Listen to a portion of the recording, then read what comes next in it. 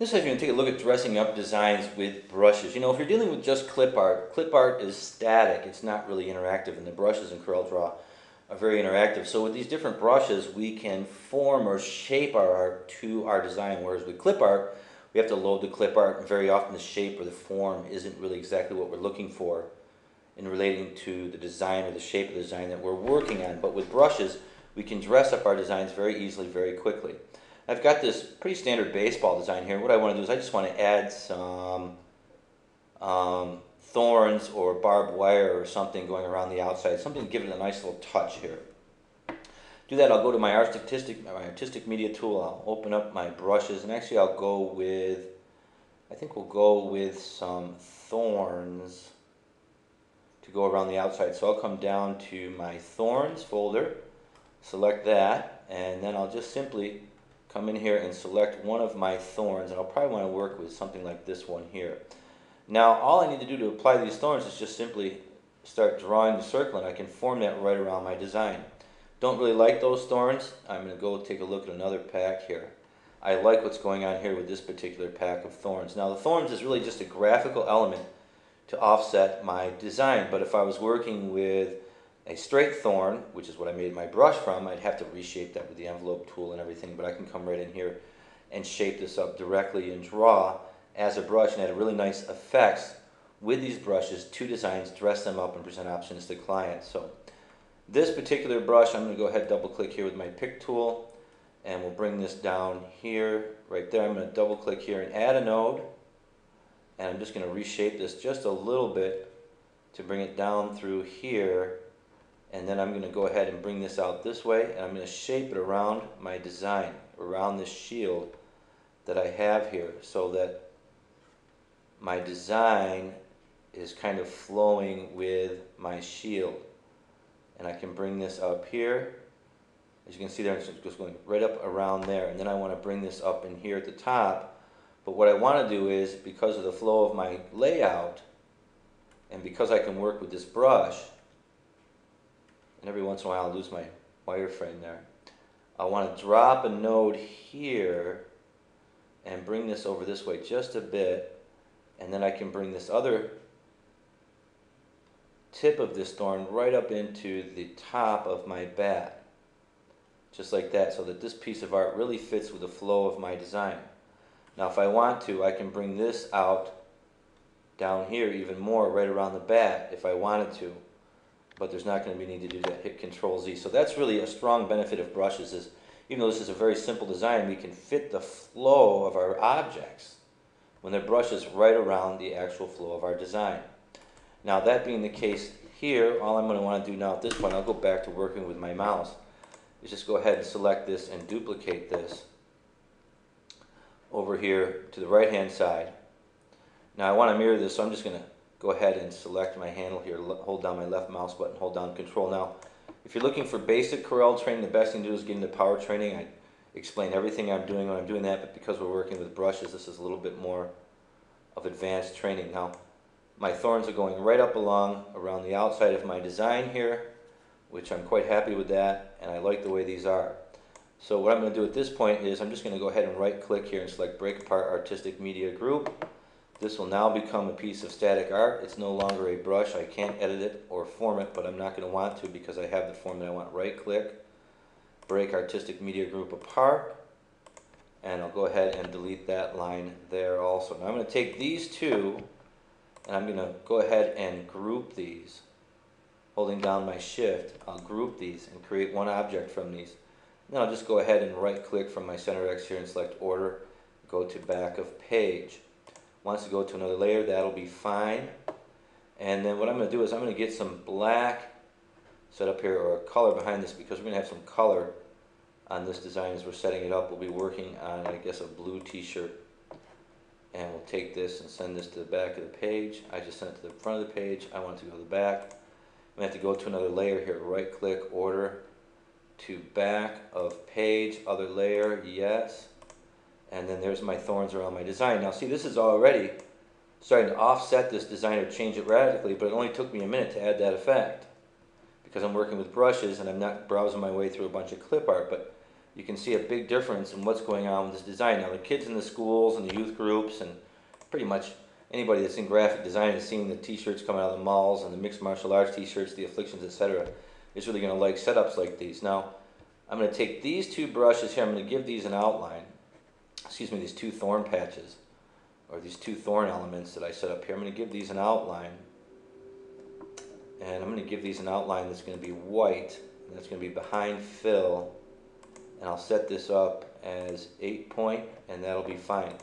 And now you can see how that's offsetting that. Now, dealing with that, I've got the issue here with my baseball bats. Now I probably want my baseball bats to have an outline on them also, because of the way the colors are going in there. So I'll go up here and click on the bat. Do I need to ungroup this? Yes, I do. Ungroup all. Hopefully I've got the outside of the entire bat. No, I've got part of it. Hit Control Z. And we'll go in here. I've got another part of it there. Now I've got the whole bat. Let me see here. No, I don't. I'm going to need that object anyway. I'll go ahead and delete that. And the same here. And now I should have the entire bat.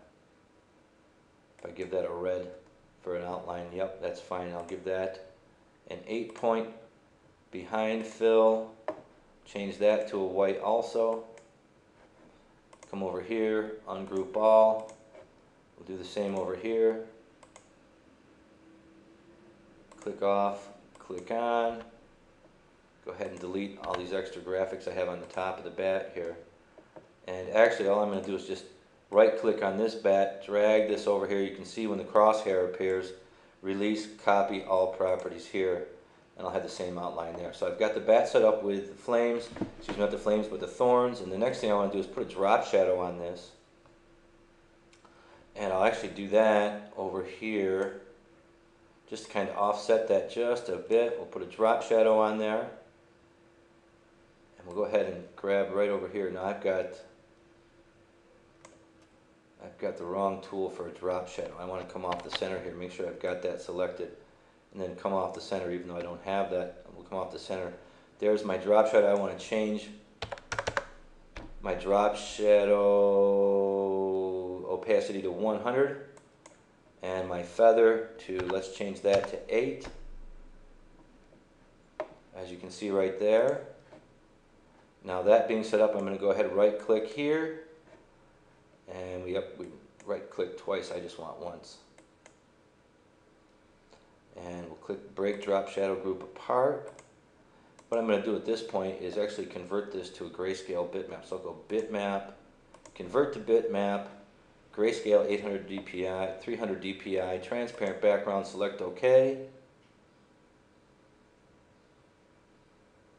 And then I'm going to put some effect on this and convert it back to a monochrome just to offset it.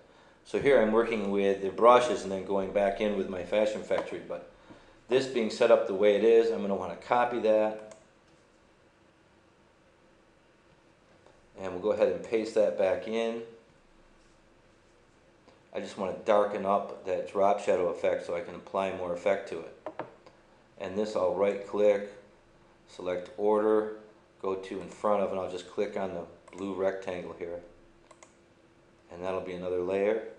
Now I've got that set in there. I probably want to bring one more in there, because what I'm going to do is set this up as like an affected outline with some effects from the Fashion Factory. I'll right click on this, order, in front of, and we'll go to our blue object here, select OK, even though that's a different layer. Now I've got 3 of these here, I know that, but they're all on top of each other so I can't select them all. But all I can do is I can hold down Shift and Alt, and I'll click 1 time, 2 times, and I know that I've got those selected 3 objects. This I'll take bitmap, convert to bitmap, grayscale. I don't need this, and I don't need that, and select OK. But I want to keep my transparency for going back to my monochrome. If you need monochrome training, that comes with Fashion Factory or the Secrets of Design Effects. I'm simply going to go to my Advanced Tools, Fashion Factory, and we'll bring up our Fashion Factory. And what I'm going to do is I'm going to go to my textures, and I'm going to go with a psychedelic halftone for this effect, just to give it a kind of off-the-wall look. Or I could just crack it or do whatever, but I'm going to go up here into my P's, psychedelic halftone, Mambo, and we'll select Apply as Transparency. Go ahead and minimize, zoom in, and see what we got for an effect there. And we got a really nice off-the-wall type of effect going on there. I like the way that is, but I'm probably going to want to darken that up even more. What I'm going to do is I'm going to go to bitmap, convert to bitmap again, transparent background, select OK, let that process. Let's see how dark that is. That's not that dark, so actually what I'm going to do is I'm going to copy and paste that in one more time. We'll do that one last time here.